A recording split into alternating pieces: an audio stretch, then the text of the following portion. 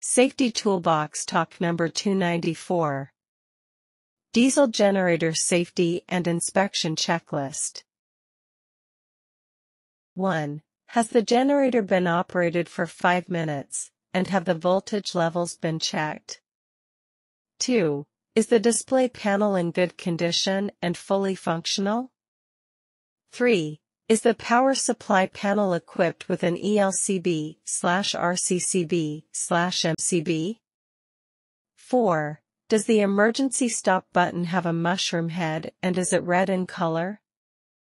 5. Is the exhaust system functioning normally? 6. Is the condition of cable insulation satisfactory, and is the cable size appropriate for the generator's operation? 7. Are the circuit breakers in good condition and suitable for operation? 8. Is the DG placed on an aggregate or gravel stone base? 9. Is the spill absorbent kit or drip tray available near the generator? 10. Is a spark arrestor installed as required by regulations? 11. Is the auto start system working, and have you checked the on/off button and emergency stop push button? 12. Is the generator room well ventilated and free from flammable materials? 13. Is the generator unit properly connected to an earth-ground copper rod?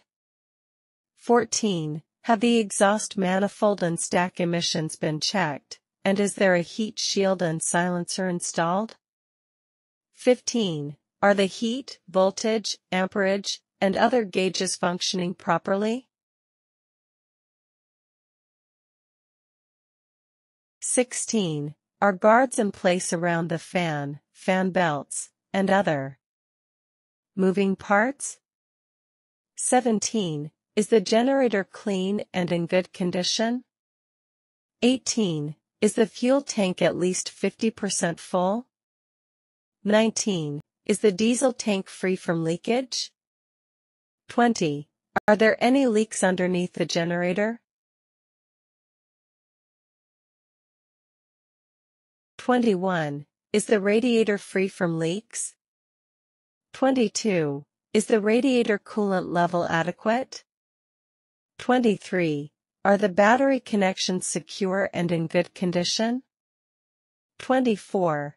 Is the battery water level within the recommended range? 25. Is the door of the DG in good condition, ensuring that the rotary parts of the machine are properly covered?